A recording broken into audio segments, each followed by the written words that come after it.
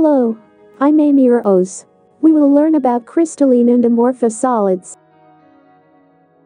First, to talk about crystalline.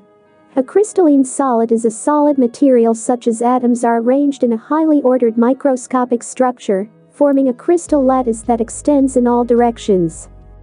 For example, let's consider a silica glass. As before I talked about ceramics, you may recall we use clay in pottery. Note that a glass which is completely transparent. It may break if you have dropped or hit with something. On the other hand, to talk about amorphous solids.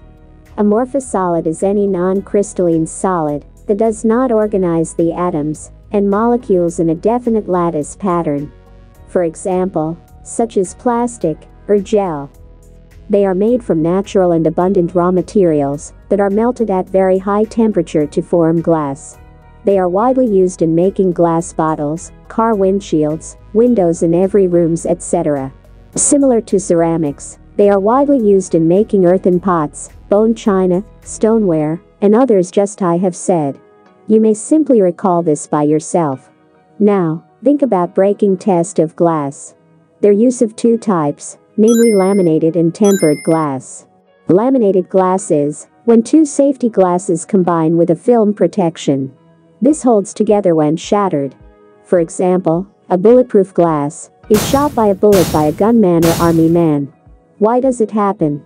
The flexible material then absorbs the remaining energy of the bullet. This makes a crack spot on the glass anywhere. On the other hand, if it is tempered, the whole glass shatters into millions of fragments. As a result, the bond breaks itself due to increasing temperature, the atoms vibrate.